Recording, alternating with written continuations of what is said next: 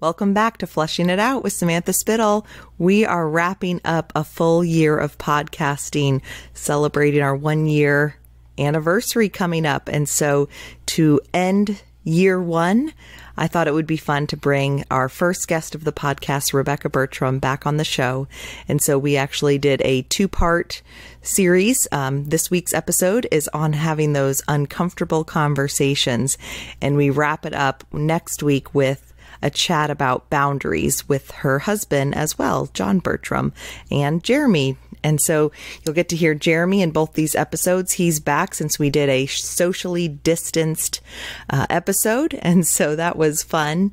So join us as we talk about having those uncomfortable conversations, which are not fun, but they are so necessary. If we are going to see our stuff and share our stuff and heal our stuff, having those uncomfortable conversations are definitely part of the process. And so listen in as we share some things we've learned along the way, and Rebecca has some great tips. So join us as we flesh it out.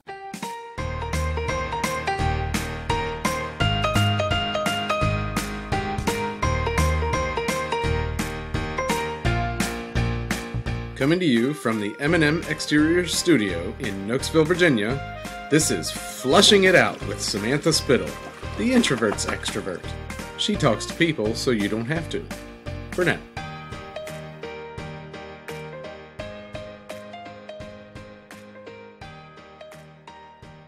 Welcome back to Flushing It Out with Samantha Spittle. We are wrapping up season 1/year 1. It may not technically be a season, but it's definitely the first year. We've been doing episodes every week.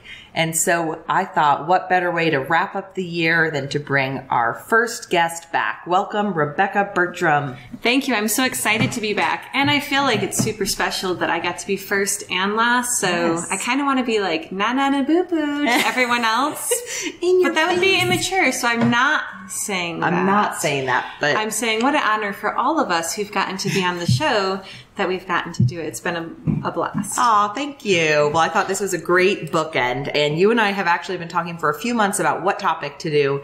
And 2 common themes that have come up over and over again have been uncomfortable conversations and boundaries. And I think that it's a great wrap up to year 1 because so much of what we've talked about this whole year is, I've tried to encourage people to see their stuff, share their stuff appropriately, and then, of course, ultimately to heal their stuff. And it sounds good in theory, but then when you actually start walking that out, let's just be real. It sucks. It's hard.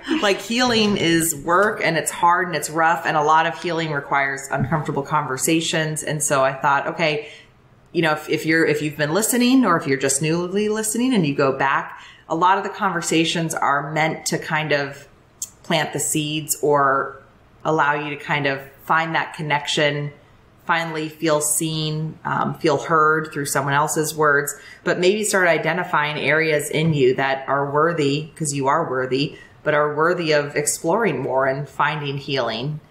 But I don't want to leave you hanging. So to give you a little kind of help with that, I wanted to bring Rebecca on to kind of help with that. Oh, thank you. Doing it.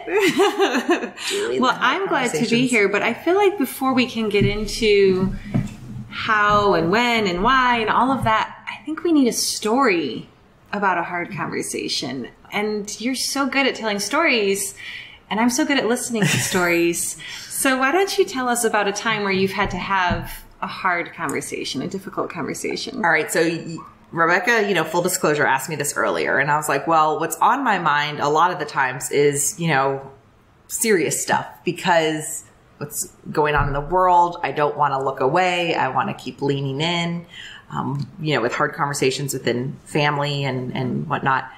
But because I love kind of the absurdity stuff and then going from there, I was thinking of, okay, what are uncomfortable conversations I've had? And so I think I told this on one of the episodes in the past, but I can't remember.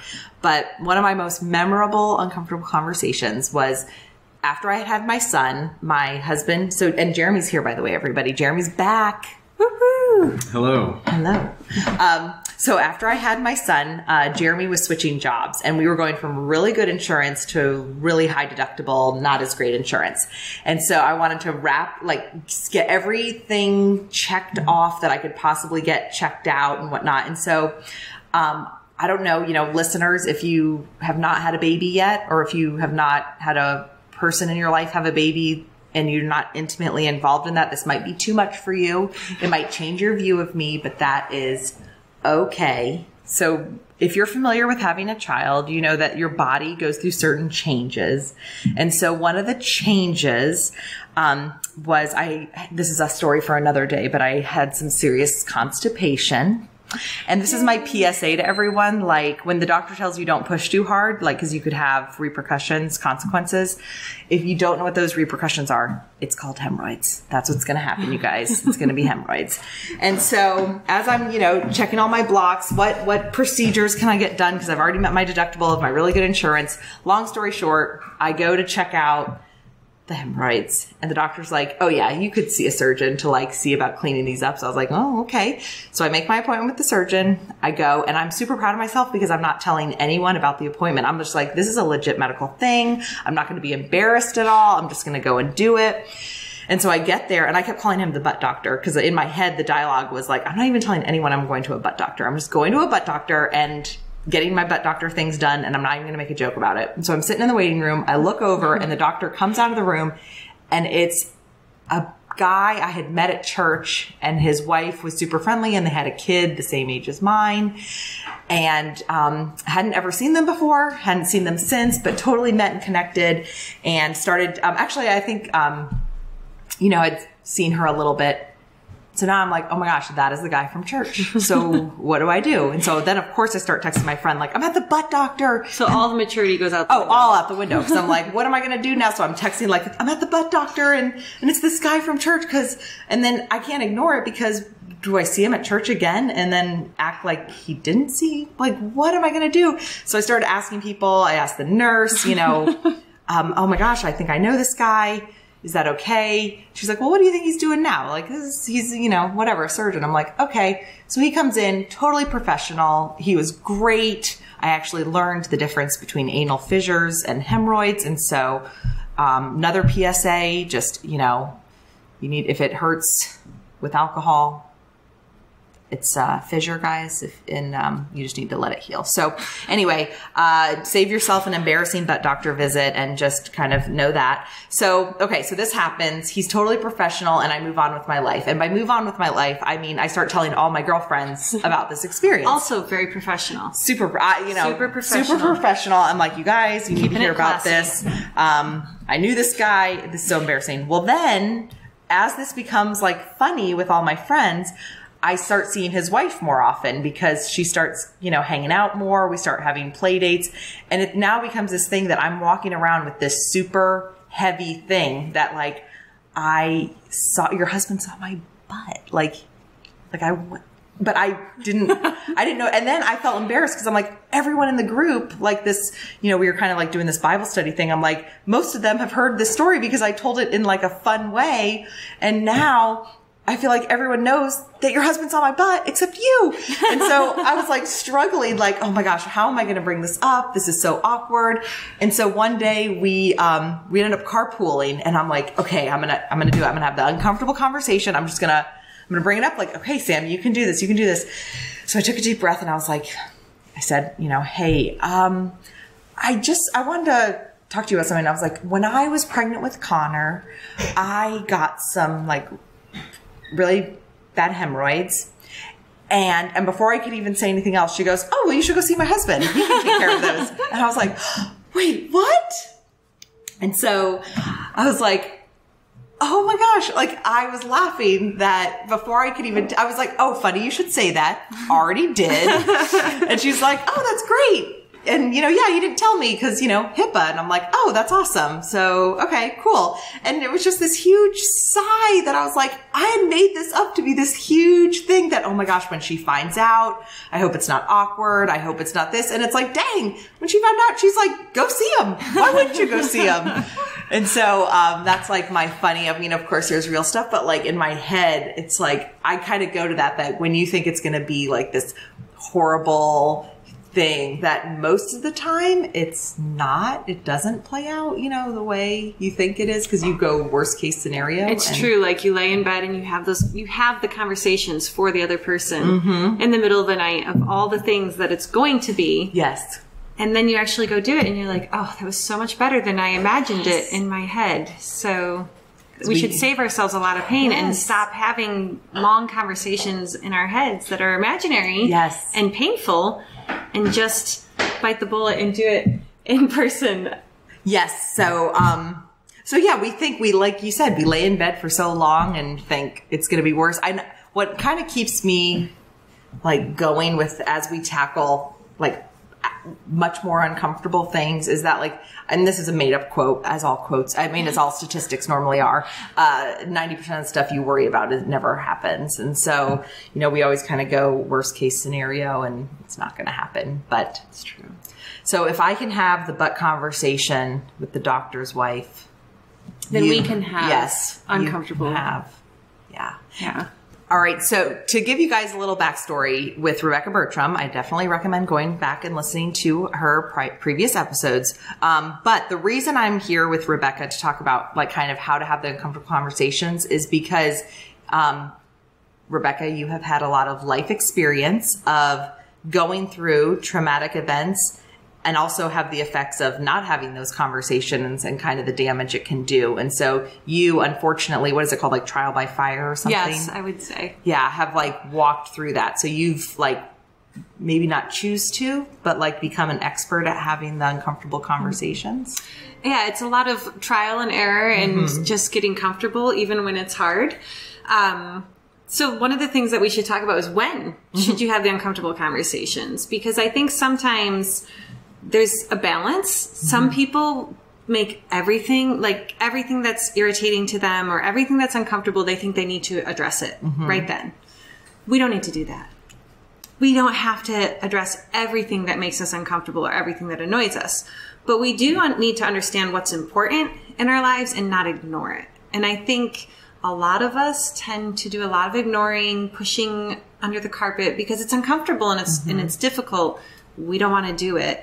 But what I have found, as you kind of alluded to, is like when I didn't talk about all the pain that I was experiencing from trauma and I didn't address issues, it all started to grow and to fester. So I talk about, it's probably from a book somewhere, I don't know. I'm just going to use it like it's mine. Hey, no problem. But if you have a wound and you don't clean it out and you just put a Band-Aid on it, it's going to get infected. It's going to be nasty. It's going to be so much worse than if you just done the uncomfortable part, because it does hurt to clean out the wound. It's uncomfortable. You don't want to do it.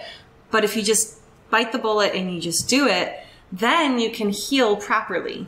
But if you don't, then it doesn't heal properly and it's worse. And then you have bigger problems because of it. They have to chop your arm off because your arm's infected, right? Let's just jump to the extreme. Oh, yeah. Let's just go there.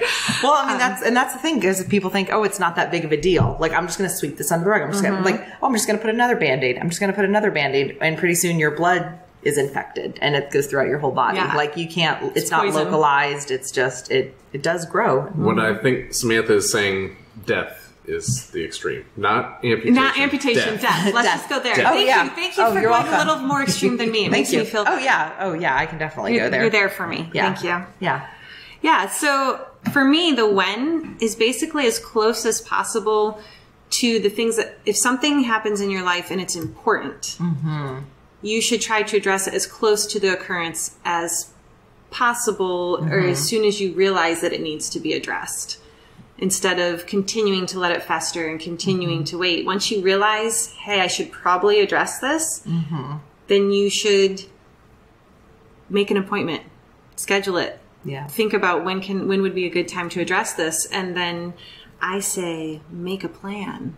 Right? So you have to make a plan. So, and before we move on to that part, a great tip that I've heard from people is that they if you're talking about with couples and you're kind of have these things to address, because of course, ideally, like with COVID, we're coming out of this where we're having coffee together every morning and we have this lovely time where we can talk about things. So cute. Where we can process and whatnot.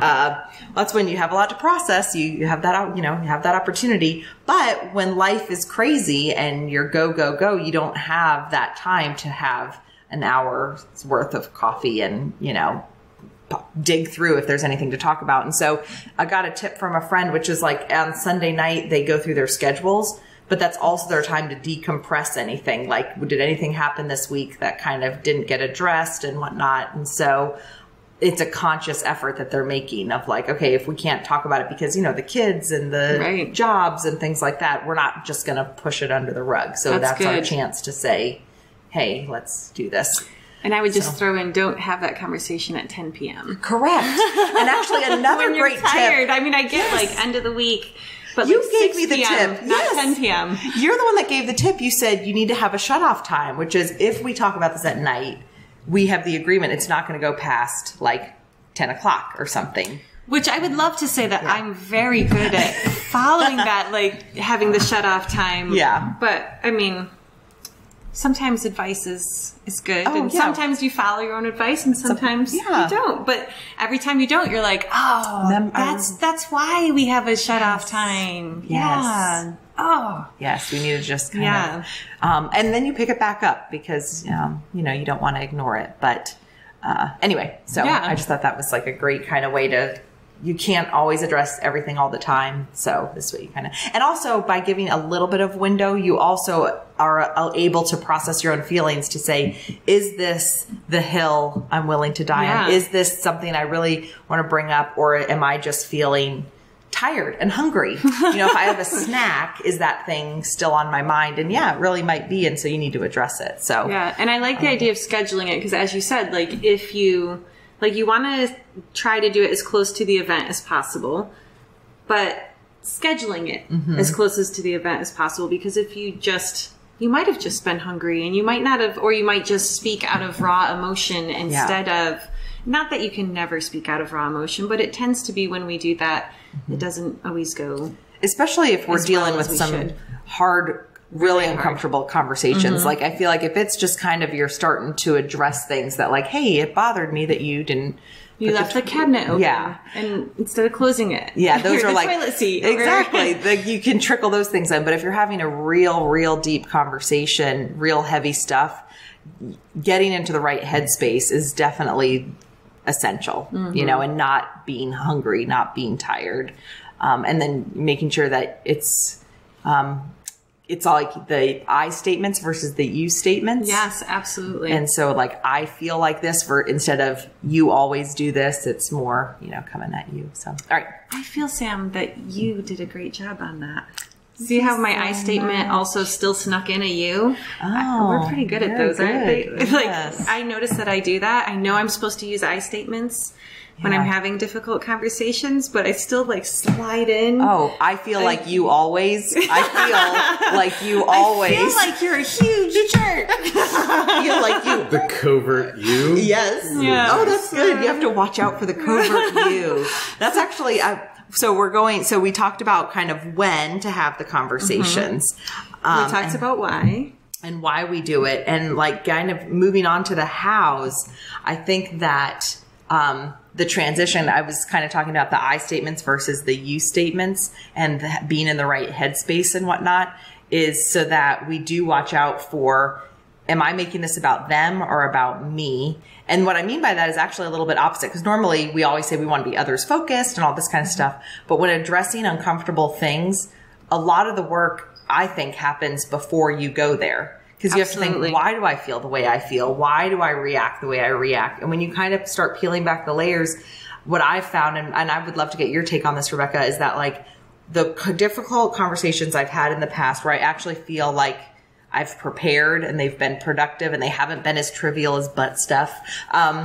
It's that I really worked through the emotions and with my pseudo counselors, as I call them, to really get to, it's not about the other person. It's about me. So if there is an issue, whether it's in your marriage, friendships, family, it's me. Like I'm the one feeling this way. So I have to kind of unpack that. So when I go to that person, I'm not attacking them because of course, whenever we come at someone, they're always defensive. I mean, absolutely. I am too. Right. Well, and it's funny because I even had in my notes, own your stuff, like communicate clearly. And I had in parentheses, I statements, and then own your stuff. You have to own your side of it. Why am I feeling this way? Am I feeling this way because that action, everyone would feel that way? Or am I feeling that way because it's bringing up my own insecurities? Or am I feeling that way because of past history that I have that's unrelated to this other person? And I'm bringing the wounds from others into this same conversation with someone who had nothing to do with that. And so like owning your own stuff, look at me like bleeping myself, owning your own stuff. Oh, you can say, yeah. I'm so proud I know, of I'm myself trying to right do now. it a little more. Owning your own stuff is really important in not placing blame. But at the same time, you need to be clear in stating the facts, which is kind of something we'll talk about when we get into our boundaries. Yes. Because it is, you still have to hold people accountable while owning your own stuff at the same time. It's a balancing act. It is such a balancing act. Because you can't remove from them any accountability that may need to be necessary. So there are some actions that we understand are just downright unacceptable. Or there are certain lines that people just should not cross in our own lives. And maybe those lines are there because of other things and it's not that person's fault, but we need to still be able to say, look, I know that this line may not make sense to you because not everyone has this line, but for my own safety, because of my own history, because of my own whatever, this is a line in my life and I just need you to know that. So it's not necessarily saying, hey, you're doing something wrong. Yeah. Right? It's not placing blame, but it is saying, here's a fact. It's funny. What I was going to say actually was having uncomfortable conversations. If there's a way that both people can do the work ahead of time. So if you're on board, if you're in a relationship with someone where there's that genuine desire to both work out whatever it is, if you can both, of course, do the work on your own, that's like in a totally ideal situation, which is why I also feel that everyone should go to therapy or at least pseudotherapy. Absolutely. You know, if you are hanging out. Pseudotherapy. Yeah, I call pseudotherapy, which I need to go to just real therapy too and pay for it. But I just, when you're if you're not having the conversations where you're peeling back the layers before going into the uncomfortable conversations, I think that's when you can bring in so much stuff.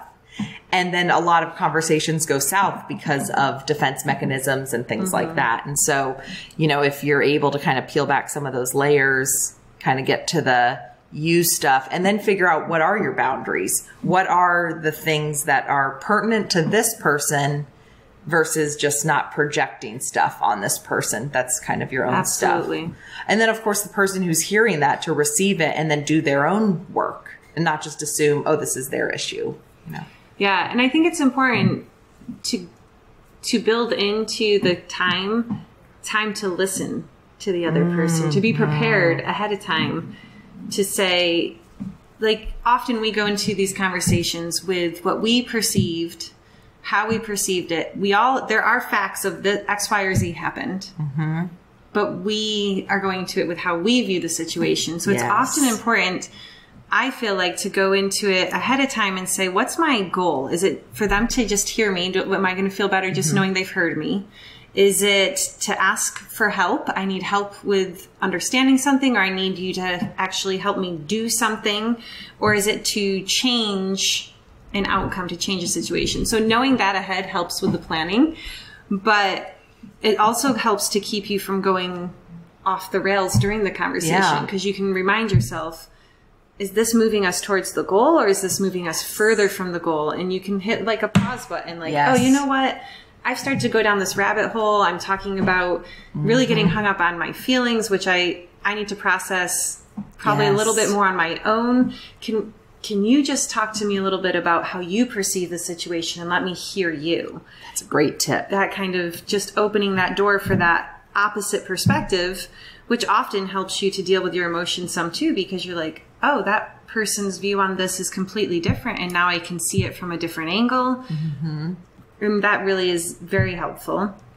And yes, the different perspectives is, I think it's helpful to always hear each person's perspective. Because I know just in a little bit more trivial, but with like Jeremy, since you're here too, talking about like just simple things like, you know, I was going to use today's example, like getting up, you know, we lay in bed and then he gets up, and the moment he gets up, I shoot out of bed and we both walk to the bathroom at the same time.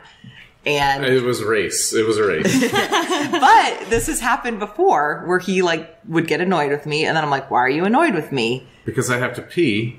And you're going to race to the bathroom to beat me to pee before me. And even so, him saying that, so he's like, you're going to race me there. Where I'm like, no, my perspective was that I was laying in bed on my phone. And so it was like, I know I should get up. I know I should get up. So when he got up, it was like, I got to get up now. So I get up and like, I'm just in, what's that called? Like autopilot mode. But today it was different because we got to the end of the bed at the same time. And I saw his like defeated look of like, yep, she's going to do it again. Here she goes again. And I actually stopped and I was like, no, you go. Because my intentions were not to race him to the bathroom. It was literally just my own, like, I need to get out. I just was avoiding getting out of bed. And finally he's out of bed. So I'm like, I gotta go. But I saw like, this is. Can we just address the fact there's a dog walking around, my dog, where he's clacking around. And there are a lot of us in this house. Yeah. You've probably heard other noises too. We're having a happy COVID-19 gathering. Yeah. It's good. It's all good. Bless you, dog. So I think, so anyway, the whole point is because we have our coffee now during COVID, we have a little extra time in the morning. We talked about it because it was like, he has said, I don't want to be annoyed. That it's just something stupid to be annoyed about. And so I shared my perspective and he shared his, and we realized like, we both are kind of projecting our own stuff into this situation. I was annoyed at other things that had happened. But the annoyance was there. It was just me being annoyed and then making it about something trivial. You were primed for annoyance. Yeah. I'm always primed for annoyance. No, you're not. No, I'm just kidding. No. Maybe, but hopefully not. See, I think this is just perfect examples of going ahead and having hard conversations. Yeah. We've had some practice. Yeah, we've had a lot of practice lately. Yeah. And that's why I can confidently say that one of the best advices I got kind of going into knowing I was about to go into a very difficult season, a friend of mine who's a counselor, shocker, said, you need to get used to being uncomfortable. Yeah. And in the beginning of the talk, you said how you don't talk about every little thing that makes you uncomfortable. And I'd like to believe that I have some social graces and I didn't talk about every little thing, but I definitely talked about a lot of stuff. So I actually was used to the over communicating. And for me, and I realized too, with like humor and jokes and stuff, so much of that was relieving my own uncomfortable anxiety, because like to call something out because I'm uncomfortable by that and I'm not just going to sit on it. So I'm going to make a joke about it. And so I almost feel like, okay, I've had to learn to sit on some of that, because if someone's not in a place, that someone could be me, I should definitely address that. Mm-hmm. I'm not at a place to have a real productive conversation about something, or the other person isn't either, that I need to not say it and I need to sit with that anxiety. Mm-hmm. And that's why I joke like, oh, people do this all the time. They walk around, they just keep shoving that down, But man, what a blessing it is when you get used to being uncomfortable, because then you have the opportunity to listen. Like you said, is that when you just and one of the tips, you take a deep breath, you take 2 long, deep breaths to kind of slow your heart rate down and just take a minute to get out of your own head and listen to what the person's actually saying. And listen without thinking immediately, how am I going to respond? Mm-hmm. But listening actually to hear them is really important.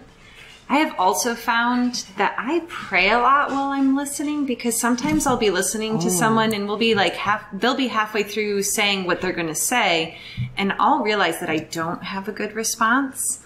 So I will begin to pray for God to give me wisdom. God, help me to be empathetic. God, help me to speak truth. Help me and just praying for that. And it's, I don't know, maybe some people like think of it as a meditative state or things. I'm still hearing the person, but there's an undercurrent of prayer asking God, and it helps to keep my levels, keeps me centered. And it does help me to do a better job when I do respond. It helps me to not be quick to jump to an emotional reaction or a knee-jerk reaction or you're an idiot reaction or because sometimes people say things, in my role as a pastor and also when I was teaching, sometimes people say things to you where you're thinking, this person's like, I don't even need to give a real response because this person's clearly crazy or an idiot. Yeah. And I don't mean to say that, but people out there, some of you say crazy things or act like idiots. Sometimes I say crazy things and act like an idiot. And you want to respond with, well, that's just stupid. Don't be dumb. But instead, I pray, God, give me wisdom. Help me. And we've all learned in, I don't know, marriage counseling or different books or podcasts or things about those, I hear you saying. What I hear you saying. But it's so important because we all need to be heard. And as you process it back out, I hear you saying, it gives you time to really understand, how do you actually react to that? If that is what they're saying, it kind of slows the pace of the conversation and really helps, but it also helps you find a common ground. Yes. So that is one of the things, when I was teaching, I often had to deal, and often is, maybe I'm exaggerating with the word often, but it was something that happened every year. I'd have to deal with an irate parent, sometimes more than one. And I found one of the most helpful things I could do. So one, these conversations were always scheduled, which is nice. Yeah. But then it also gave me time to think about what circumstance we're going to discuss. I would always go in and I would start the conversation with saying, thank you for taking time to coming to me. I know your time is valuable, just like my time is valuable. And let's just start on the same page. We have one goal, which is to do what's best for this student. Both of us deeply care about this kid. So if you can find out in whatever situation you're in, what is something you commonly would want, right? I know if it's a spouse, right? I know that you love me and I love you. And so no matter what we talk about right now, that doesn't change how we feel about each other. And we both have the goal of wanting to come to a resolution where we're both happy because I care about how you feel and you care about how I feel. So let's have this hard conversation. I want to definitely reiterate that point because when we were newly married, we were in a small group and it was all pretty much newlyweds, but one couple had been married 10 years. So they're 10 years ahead. And I remember they told a story about being at a marriage conference and they were newlyweds and they went to the first one and they did the same activity at both because they went to it like at almost 10 years and they had to look at their partner in the eye and say, you are not the enemy. And as newlyweds, they did it and they're like giggling, like, you are not the enemy. Like, what? That's so silly. And then they're like, now after, 10 years of marriage, kids, there was a lot more feelings there of like, wow, this person is not the enemy. This is my partner. But you forget that, like, and white knuckles. Yes, like you go through things, but I think acknowledging that from the beginning is like, hey, we love each other, and especially if you're in a very difficult time, it's like, do you guys, do we want to be together? Like that's the other thing. Like if we're not in, that we're coming from two totally different perspectives. That needs to be addressed, Right. But it's like, if we want to make this work, we're on the same team. You are not the enemy. So like, let's work together. Let's acknowledge that. And then of course, then you have, if you have professional relationships, kind of setting up the goal from the beginning. And of course we can't determine other people's feelings either, but no. You can't. Don't you wish you could? Wouldn't it be great? I have control issues. I want to control everything, and controlling other people's feelings would be amazing. Yeah, would that be your superpower? Maybe. I never even thought about that as a superpower, but yeah. I mean, just any kind of control, right? Yeah. I mean, control is, it's my poison. Yeah. But I believe every person has control issues in some way. I agree. It's just you have to just find the thing. Yeah. Everybody wants what's best for themselves. Yes. And actually, so Jeremy talked about it in his episode. we talked about with therapy and growth and things like that. And it's humility. Like so much of, working on yourself is humility. And I think that's when you're starting to have these uncomfortable conversations is to, humble yourself instead of kind of looking at the other people. Because I think we talked about on Jeremy's episode as well about we all think we're right. Because if we didn't think we were right, we would change our opinion. So you have to kind of also know going into a conversation, both parties think they're right. So it's having to lay down yourself, your own, selfishness, self-centeredness, and kind of be in that role to actively listen, take those deep breaths. And I'm listening to the conversation you guys are having. I'm participating here and there, but the one big thing that I keep thinking about is you have to want to listen. You have to want to hear the other person. You can't continually think, I'm right and you're wrong in a conversation, in a difficult conversation that you're trying to have. I think, too, that it's important to understand some people always think they're right, and that's kind of their default to want to prove that they're right. And then there are others who think they're right, but they just don't want, it's part of why you have to force yourself to have the hard conversation, is they might get into the conversation and then halfway through be like, it's not worth it. I'm just going to shut down now and not let their voice be heard. But it's important to let your voice be heard. It's important if you're going to go through that actual hard work of, especially in relationship, right? So my husband and I, we really went through it. We went through a season where we were not sure if our marriage was going to make it. And my husband was so glad that I was finally fighting. Finally fighting. He was like, you're finally bringing to the table everything. And to him, that was such a relief. And I had to work really hard to do it, because in the past, I just wanted to stuff everything down, stuff it down. And then even now when our marriage was we're not sure if we're going to make it or not if we don't deal with this, there were still times where I wanted to still pull back and not make my voice heard, because it was still somehow seemed like it might be easier, except for the thing that kept pushing me forward was like, no, you're either heard and you deal with this or your marriage ends. So open up your mouth and talk, child, right? So I think some of us need, it's like some people, their tendency is to just talk, and you're good at making sure that your voice is heard, and others have a hard time forcing yourself to do it. And so it's important to not shut down once you've gotten into the hard conversation, and to keep pushing through until you come to some kind of resolution, even if the resolution is, hey, this was a really great conversation. Let's take some time to process what we talked about, and let's actually put on the calendar another time to come back to this exact same conversation, because it's not over, right? To actually keep doing the hard work. I think it's so important. I think that's a great point, and especially the putting a pin in it type of thing, because you're not ignoring it, you're not shutting it down. It's making a conscious effort. Because another great tip I had indirectly gotten, which was when you're having the hard conversations, know how much you want to talk about ahead of time and plan out the time, because it's emotionally exhausting depending on what the topic is. And then you risk that, like you said before, the rabbit holes and whatnot. And so kind of having those boundaries ahead of time can help. And then when you start to trail off, it's okay, let's put a pin in this and we'll pick it up later. But I love the idea of you say when you're going to do it. Let's revisit this sometime. And then that way you don't fall back. If you are someone who isn't a big talker, you don't fall back into those patterns too. So a mutually agreed upon time. Yeah. Not, we're going to talk about this in an hour. Just get ready. Yeah. No. And actually, as before we move on too much, I think that, we talked about with this hard conversations, you'll know too, going into a conversation, what the feel or whatever you want to call it, the energy or something is like.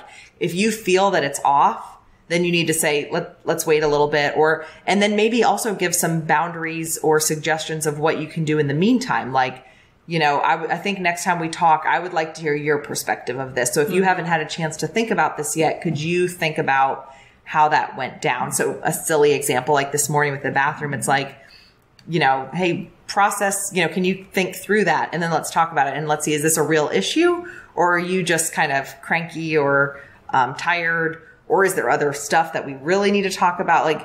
But let's not get into this bathroom situation when it's probably not really about the bathroom, So kind of taking that close to it, but not too close, giving the person time, setting boundaries, setting expectations, and then respecting each of your communication styles too. That's good. Mm-hmm. Yeah. So I have a side thought. I want to hear it. I feel like we've been talking about hard conversations, difficult conversations that all have to do with conflict. Yeah. But we haven't talked about the hard conversations that I think was the first thing that actually made you want me to talk about hard conversations. Remember so Sam came with me when I got my nose pierced because I'm having a midlife crisis. And I got tattoos because we're about the same age. So at this age, you get piercings. I'm just going to own that. Just owning it, right? It's amazing. Changing I love careers it. And getting my nose pierced. And my kids are at a whole new stage. We're getting close to that. Everyone, by this summer, it's going to be 17, 15, and 13. What's happening, right? That's crazy. So anyway, Sam came with me and I got my nose pierced, and I was talking with the gentleman who was doing the piercing, and one of my other friends was getting her nose pierced, and I don't know if I'm nosy or overstep boundaries or what, but I was just nosy. I heard that too. Like that. So he, you had a relationship with him because he's a little bit, yes. He's next door to our church. Yeah. Their tattoo shop is next door to our church. So we thought, hey, how do you grow a church? You go get tattoos and piercings, right? That's what you should do. So I went and I knew a little bit of his story, and we were talking about being afraid of needles. That's what it was, being afraid of needles. And he said he got over his fear of needles by being a heroin addict. Thank you. I couldn't remember which drug uses needles. And I was like, silver lining. So I was, instead of just letting that comment pass, I asked him about it. Because even though that could be kind of an uncomfortable thing, he opened the door. So I'm going to slam my foot into it and keep that door open. Yes, same girl. Like, you give me a crack, I'm getting in there. Yeah. So I asked him how he got over it, and he shared that the owner of the tattoo shop had helped him to get over it. And because we do know them some, I knew that the owner had just passed away. And so I asked him how he was doing with it and just listened. And afterwards, Sam was like, "What? So good. How did you just do that? Like, just have this conversation with someone about addiction and death of someone that they love and they're close to."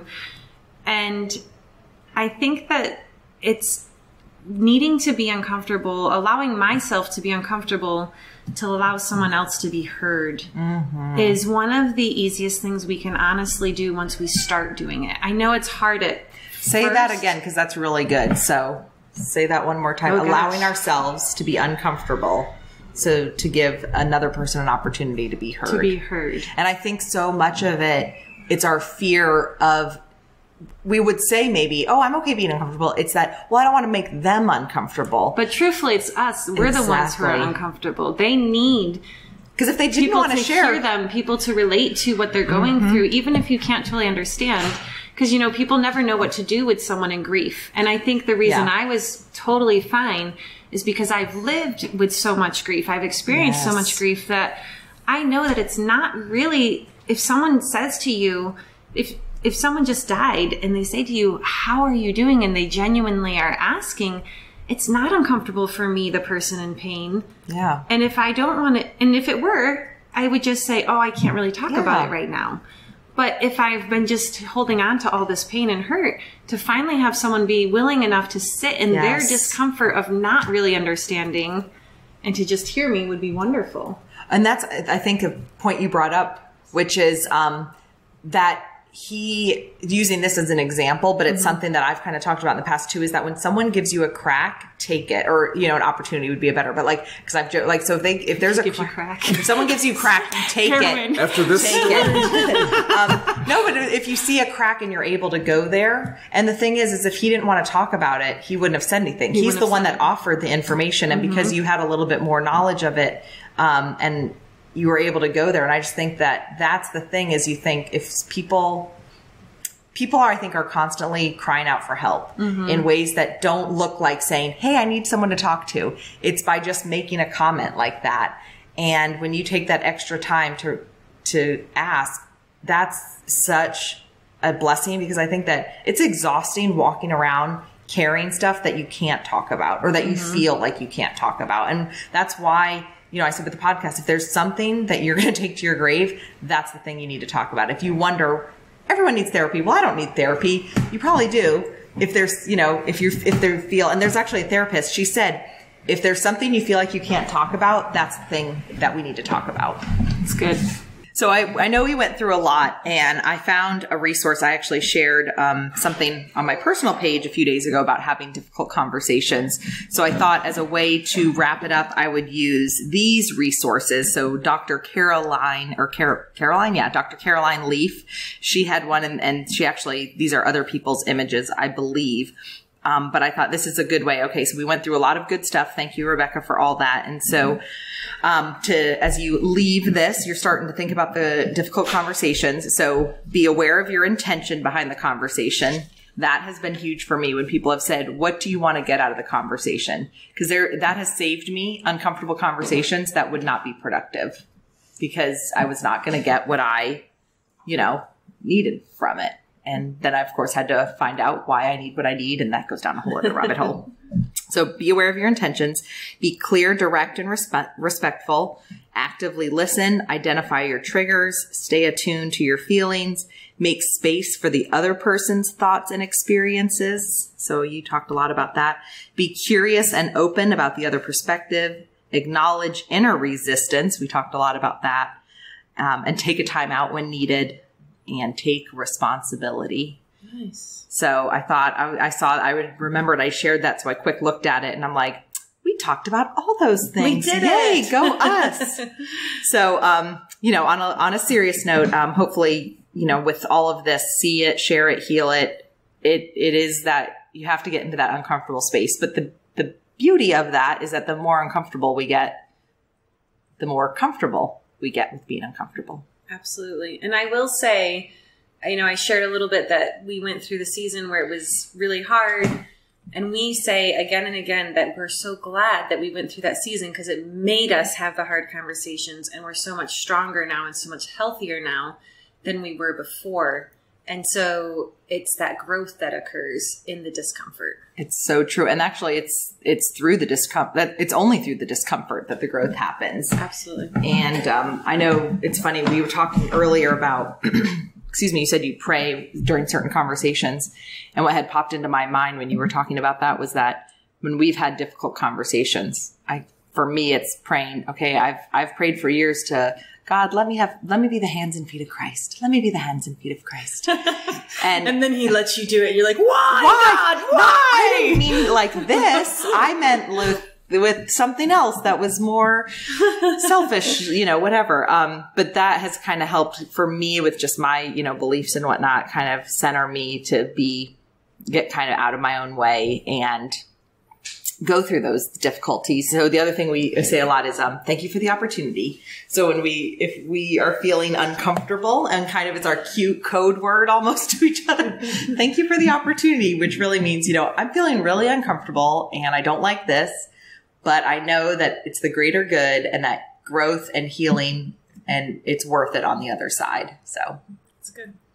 Well, thank you, Rebecca, for joining us. Thank you for doing part one. Next week, we'll be back again with part 2. Thank you, Jeremy. I'm glad we could kind of be in a together, socially distance-friendly, studio-ish setting. Definitely. Yes. Definitely. Well, check us back out next week with Boundaries, and Rebecca's husband, John, will be joining us. Woohoo! Yay!